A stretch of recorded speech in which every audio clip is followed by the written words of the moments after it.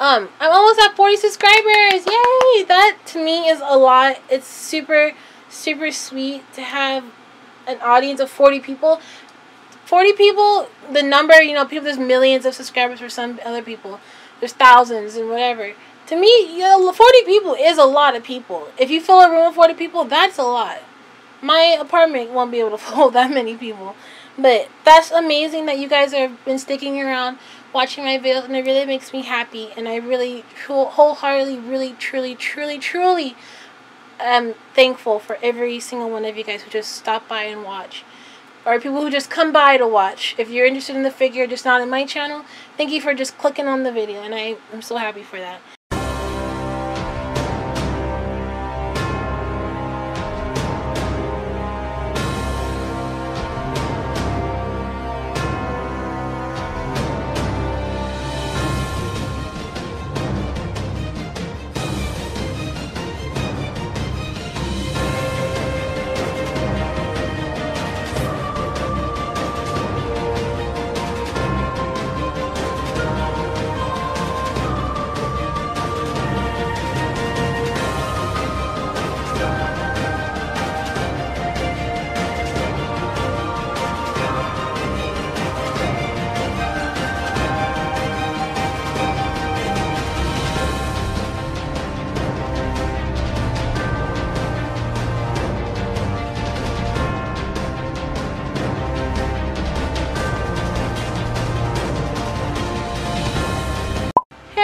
Welcome back to another episode of Figure Review.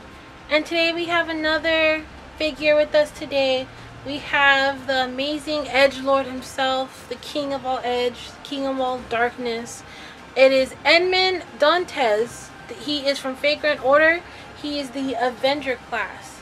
He is a beautiful, beautiful piece. This is not mine though. Sadly, I didn't pre-order him. This is my girlfriend's figure. And this figure is absolutely amazing. You can see there's a huge window and it looks fantastic, like amazing. So a little bit backstory on this character. If any of you who don't play Vagrant Order, for one, it's a huge franchise.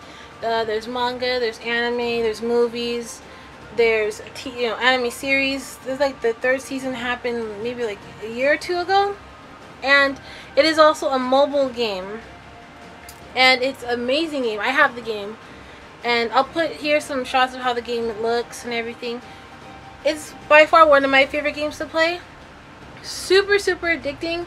It has a gacha kind of gameplay to it. So you get these quartz. And quartz used to buy a certain S-rank characters or certain characters that come out for a limited time. You basically summon them, is what I'm trying to say. And basically, Edmond here is a 5-star, so he's really hard to get. He's really rare. He only comes in certain events, certain times of the year, and I've yet to get him. Kiana has yet to get him, and she has his figure, so that's close enough, right? So I'm going to be showing you guys the figure, showing you the box, and going over a little bit of backstory with him. So I personally, I love Edmond, but I don't know much about his character. Kiana knows a little bit more. So I'm kind of going to read a little bit for you today on, you know, his little bit of his backstory. Because you're not going to find him in an anime. He's only through the game. And if you're a huge Vagrant Order fan, FGO, you're going to know everything about him already. So his name, like I said, Edmond Dantès. His alignment is chaotic evil. So he is not a good guy, clearly, but he used to be a cool guy from my understanding, and I'm sorry if any of this info is wrong. I'm kind of going by his site, so this could be wrong, but he is one of the most prominent Avenger classes. He's mostly known by in popularity by Count Monte Cristo, and I'm sorry if I say any of these names wrong, or the King of the Cavern. So he also goes by those names too. He's also, a little bit of the backstory where he's originated from. He's French, for one. Amazing. He was imprisoned and tortured in this tower. The site doesn't go into too much backstory about what happened, but all we know is that he was falsely charged, and he was like he's been in hell, you know, he's been tortured really, really badly. But his mind never broke, you know, he has a mind of steel. He kept living through all that pain. Then eventually he stumbled upon, at least what the site says, the treasure of Monte Cristo, an island, and he used that power to swoop down onto Paris, and he dragged everyone that betrayed him into hell, basically. At least that's what the site is saying. That is, I mean, that's cool. To me, he reminds me, like, he's like the king of edgelords, in my opinion. You know, people who know, like, what's his name from Boku no Hero. I keep saying Tokoyami, but that's not his name. It's Fukutomi. Yeah, him. You know, people call him edgelord, and then there's a lot of other characters that are edgelords, but to me, Edmond is like the king of all edge, king of all darkness. He has a lot of quotes about, like, he hates everybody. You know, this is hell is this, hell that. He's a real cool dude, at least from what I've seen in the game. Again, like I said, never owned him as a servant in the game. I need to get him, but he's really hard to get. If any of you guys play FGO, you know how hard it is to get a 5-star, and people gamble their lives away in that game. I'm not at that point yet. Right now we got a special wife coming, and I need to try to get her in the game because all my quartz are all gone. Anyway, back to Edmond. So I'm going to show you the front side of the box. This is the panel on the side. This is a real cool portrait of him. He's so cool. Again, you can see it's Avenger class. Edmond, his name. He is a 1/8 scale. This is the back side. Still amazing silhouette of him. Another picture with his mantle on. He's so cool, badass looking. And then there's the front again. So I'm going to take him out the box, put him together. I'll have him in his mantle position and without his mantle, just so you guys can see everything, what he looks like completely, if you guys want to change him around. And I'll be right back. We're back, guys. So I got him out the box. He's absolutely fantastic. Like, there's no amount of detail that ALTAiR cannot sculpt on the figure. This figure is amazing. So we're gonna go from top to bottom and just go over every little thing we can. So he looks fantastic, like I just said. And another thing I forgot to note when unboxing, or said earlier on, ALTAiR is making a line of some of these characters. So right now we have out for pre-order is Arthur, who is another, I believe, 5-star saber, and then we have Merlin, who is a 5-star caster, and I pre-ordered him, and he's crazy expensive. Like, he is up there in price. People were not really happy with that price range he was on, but to me he was worth it. His hair sculpt was amazing. Like, oh my god, I've never seen hair that looks so good on a figure. So I can't wait to get him, but I forgot to note that earlier on. So back to Edmond. He's out the box looking sharp as ever. This dude is so handsome. Oh my god. Okay, so his hat is not removable. It's completely trapped on his dome. So his hat, if I can get a close up on it, amazing. You guys can see from way far away that highlight and that shape. It looks worn. He's been in battle. He looks amazing. Then we're gonna go to the side. He looks so good.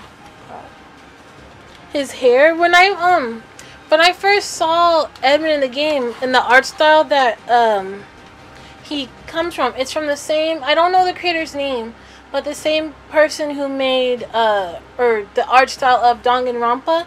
If you guys never played Danganronpa games, you need to. They're fantastic games. You gotta put a lot of time into it though, but the stories are really good. The third one, not as much. At least people say it's not as good, but the characters in that game are really good. At least I think so. So when I first saw it, I was like, oh, that looks like the Danganronpa art. And my girlfriend told me, yeah, it is. It's the same dude. He also did a design for, not Medusa, sorry, Cleopatra, that I'll post a photo up on here too. But I thought that was amazing that there's different artists from all over and they're kind of drawing into Fate. So Fate is really, really popular in Japan, like crazy popular. It's becoming really popular over here too. So again, I recommend, go check out the game. It is amazingly fun. Go do it. So going down to his jacket and his long scarf. Again, I don't know too much about Dante. Too much. I don't have him in the game. And he's not... I love him, but he's not like a super favorite of mine. So I don't really do too much research. But this, I think, is one of the sources of his powers. At least in the game. I'll post some pictures here. His scarf, or whatever you want to call that, it kind of warps around him because there's different versions when you level them up. Ascensions, yes, what you call it. It changes. So this is his first stage. Well, he has a mantle on the... No, sorry, his mantle is the third one. The first one, he's like this. The second one is a picture I'll show here. It's kind of wrapped around his arms like claws and everything. It's really cool. Then his third, he has his mantle, which I'll put on in a second. And then he has another one that's like a summer edition, and I'll post a photo here of it.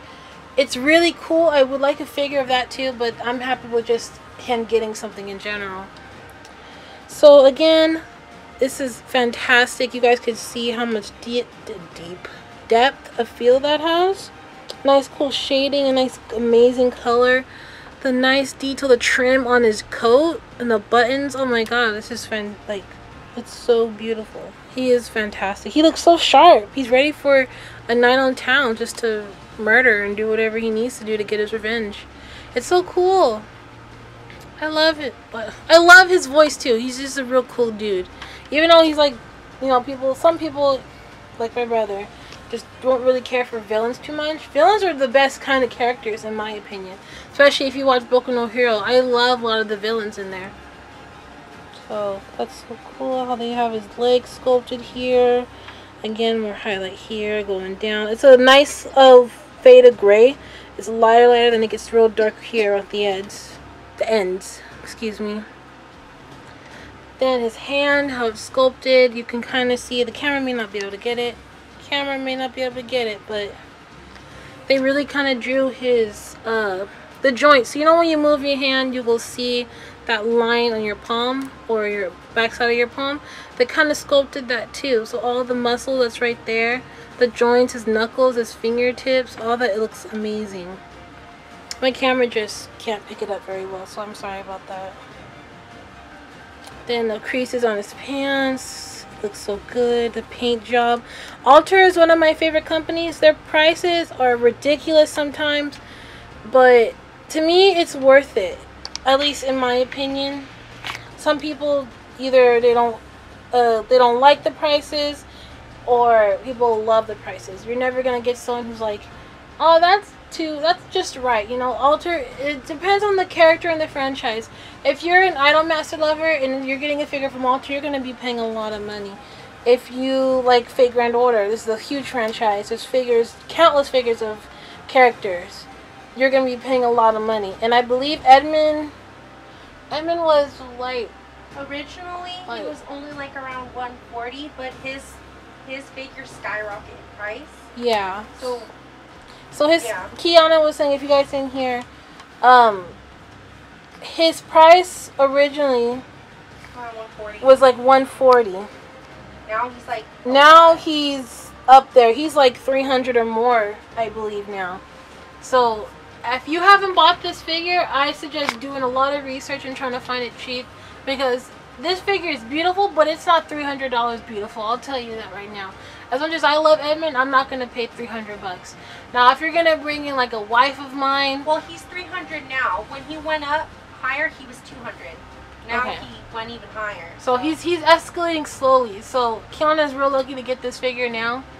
So I recommend you guys try to find it cheap if you really love Edmond, or if you just really want to support Fate Grand Order in general, so we get more characters. And I can't wait for more people to be sculpted. I hope more girls, because I'm seeing... I mean, there's Saber, of course. There's Lancer. There's a whole bunch of other characters. I'll post some pictures up of some figures I have ordered that are coming in, and I'll do a review on those. But I really want this... I forget her name. She's a new character in the game. And I don't know if she's popular in Japan, but oh my god, I love her so much. Kiana has her on my team. She was the Valentine... Yeah, she was a Valentine Day. She's a caster.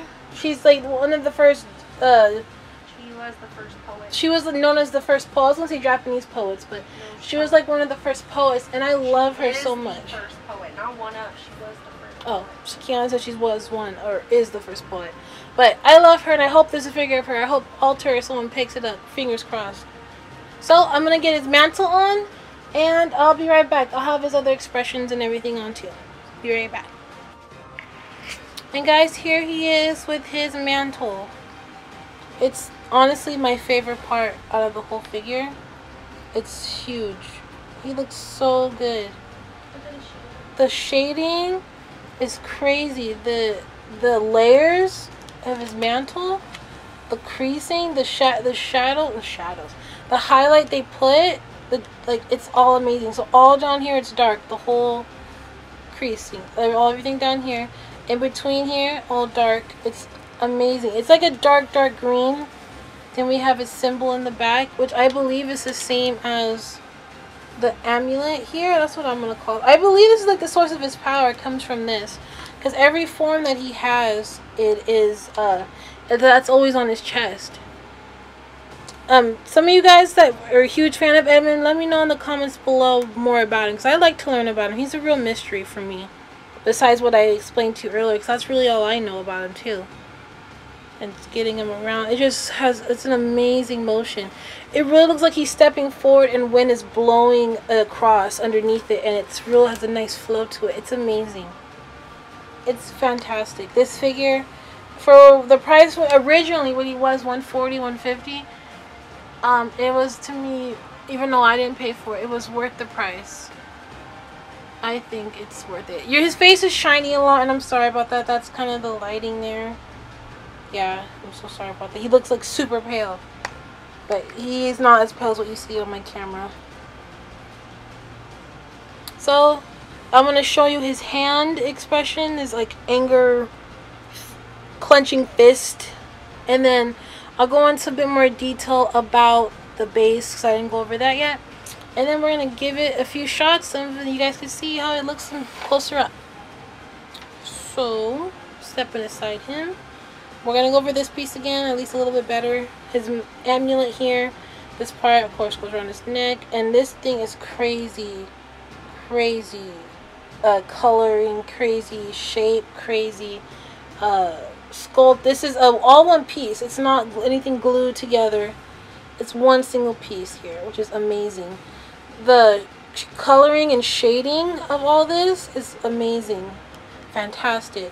This figure, this one piece, oh shoot, sorry. This one piece alone is just great. It's really, it has a little weight. Nothing crazy heavy though. Then going to his hand. This is on the left side. Let me see again. There we go. You guys can see what I'm talking about there. That he's clenching his fist and all the muscle and joints are right there. They really sculpted that, which looks amazing. His fingernails are all nice and clean. This is the piece here. His cuffs. Such amazing detail there. Has a nice clean sculpt. There's no paint residue I'm seeing. It's all one solid piece. It's amazing. Like ALTAiR, you're never, at least for me, I have not yet been disappointed on. So then this is the base. It is like a brick, I also see concrete, but that's two different things. A brick pavement that he's walking down. It has a nice, I probably should take him off for this.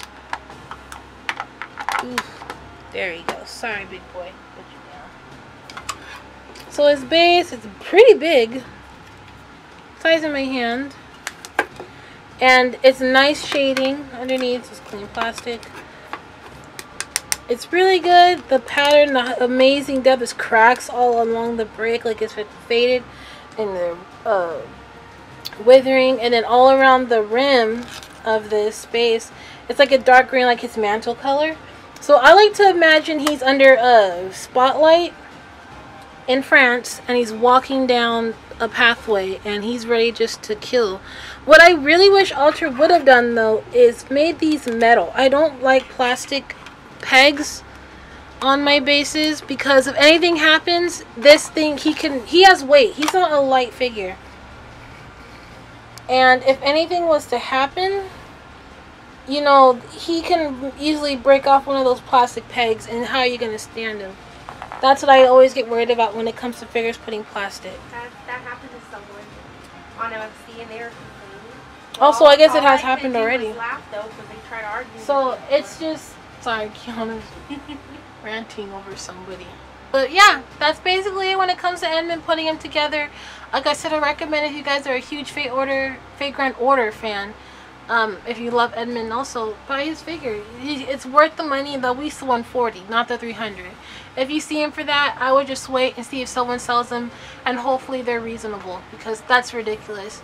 I mean, like I said, Fate Grand Order is expensive. The more expensive in Pop or the franchise, the more the price is gonna go up. Like Idolmaster, I mean Miku sometimes, but Idolmaster's like ridiculous crazy. You guys go to conventions and stuff, which I go to, which I'm probably gonna do a video on that whenever I go to one soon. But yeah, you're gonna see so much Idolmaster, so much anything of them, and you're gonna see a lot of Fate too. So yeah, I recommend this figure. It is the only thing I don't like is the pegs, like I said.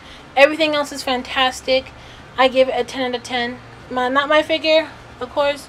I get to admire it on Kiana's shelf. So yeah, thank you guys so much for tuning in for another episode of Figure Review, and thank you guys so much for stopping by.